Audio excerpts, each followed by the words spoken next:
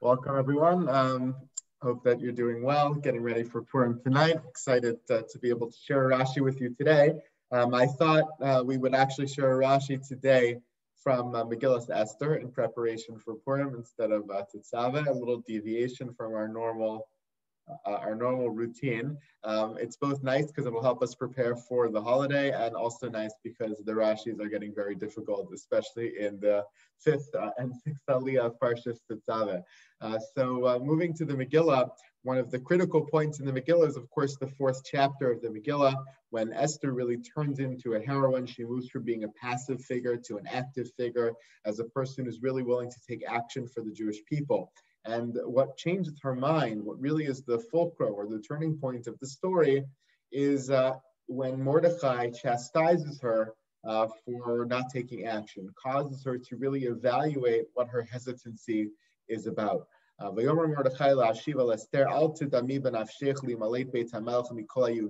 think, Esther, that you can escape the fate of the rest of the Jews by retreating into the Beis HaMelech, into the home of Achashverosh where you live. You can hide out there and be protected. No, your fate will be the same as everybody else's. You think you can cover over the fact that you're a Jew. You can think you can avoid the fact that this decree against the Jewish people is happening to you as well. You can't escape.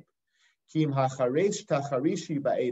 you realize, Esther, that if you're quiet at this time, if you're silent at this time, if you fail to act at this time, don't worry.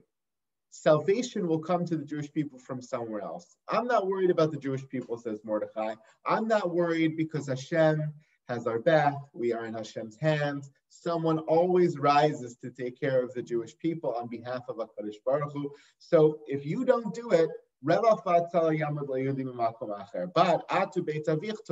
you and your father's house will be lost. Your name will be lost. Your status will be lost.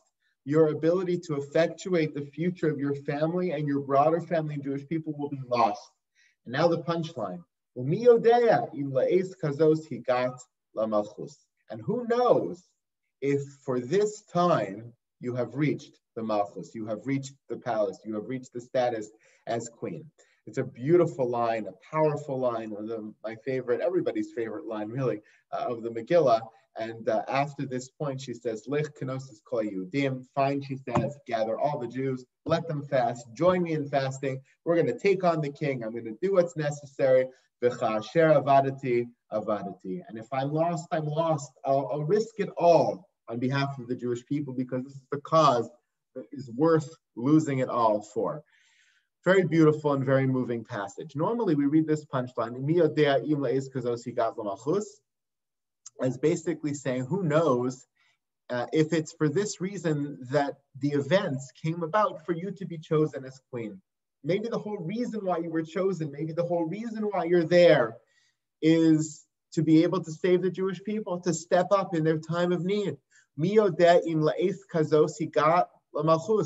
knows if it's who knows if for this time period, this story, these events, he got the malchus, you have been placed in the palace, in the position of queen.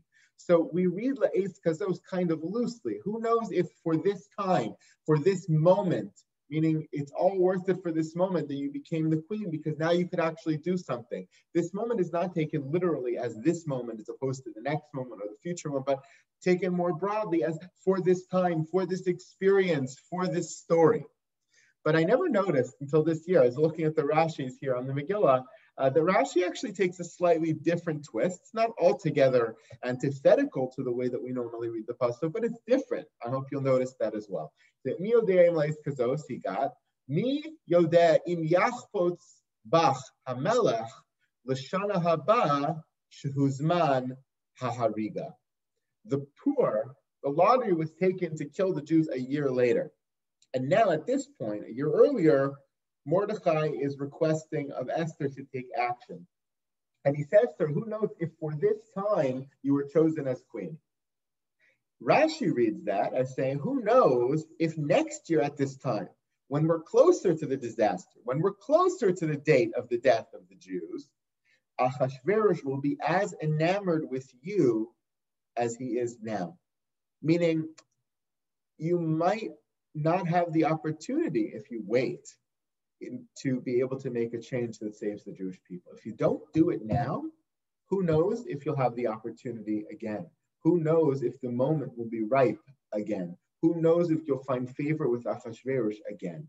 I hope you see Rashi reads La'etz Kados much more narrowly. He's saying that Mordechai was literally telling her, who knows if it's for this moment that you were chosen, as opposed to the moment that's coming a month from now, a year from now, where the moment may not be advantageous to you anymore, where the moment may not be right anymore. You have to strike while the iron is hot. Carpe diem, seize that moment. Seize the moment now is the message according to Rashi.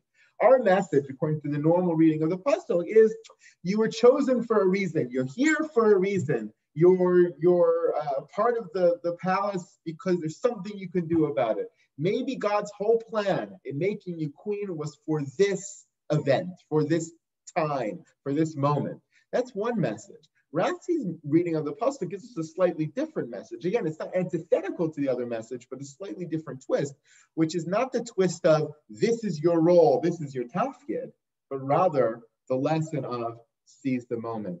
Don't let moments pass you by because you don't know if they're going to come again. You can assume that in a year from now, everything's going to be the same as now. And the day of the death of the Jews, you're going to walk into the king and say, please don't do it, and he'll stop it. But who knows? Who knows what can happen between now and then? Seize the moment now while you have the opportunity. That's a great lesson for all of us to be able to learn, to seize the moments that come our way, to not let them pass, to be able to take opportunity as they come, because as we've learned, certainly this year, in the course of this pandemic, one never knows what the next day is going to bring. One never knows how life is going to change, the ups and downs and the unexpecteds. And so we have to take the opportunities as they come. Hopefully be great opportunities that we seize in order to bring redemption to the world, just like Esther did so many years ago. I wish you all an easy rest of the fast and a great Purim ahead. Take care. Thank you. Thank you. Thank you, Rabbi. No Rashi tomorrow. Everybody. Thank you. Take care, everyone. Be well.